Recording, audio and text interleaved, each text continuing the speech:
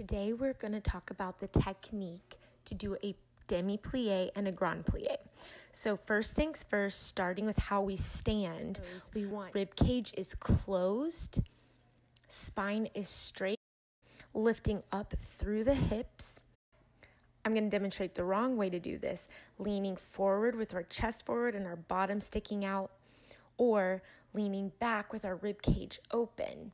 So we want to keep a tight tummy engaged, rib cage is closed, bottom is down, long spine. Shoulders are stacked over the hips. Hips are stacked over the knees.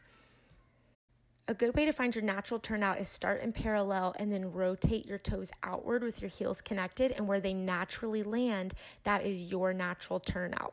Making sure your hips, your knees are going over your feet. Your knees are not rolling forward as you press into that plie. They're going straight out over your toes. Weight is in the heels. Chin is up, chest is open, long straight line. Now, when we do a grand plie, let's talk about the placement of our grand.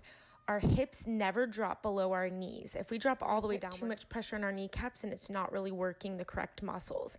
As we come up, the heels place down first. So as we go down in our grand plie, heels are the last thing to come up. And as we come up, we're stopping through a demi position and then squeezing those glutes. We're gonna do a demi and grand plie by the technique that we just talked about.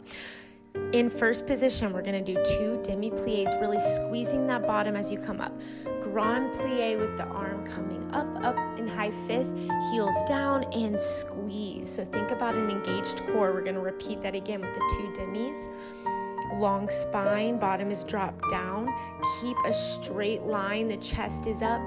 Drop those heels down and squeeze. We're going to repeat that in second position. Arm is breathing out, demi. And grand plie, remember in a second grand, the heels stay down on the floor. Make sure that we're keeping those hips above our knees or right in a 90-degree angle. Repeat this set again. And grand. We're gonna go into a right fifth position or a third position if you need to work from that. 2 demis. Test your balance, let go of anything that you're holding on to. Bring those arms to high fifth through first. Repeating again, arms breathe out, 2 demis. Straight line as you go down, chest doesn't drop, bottom doesn't stick out. Now we're gonna switch to a left, third, or fifth position. We're gonna repeat that for 2 sets. So really feel this in your glutes as you're straightening back up to a straightened position.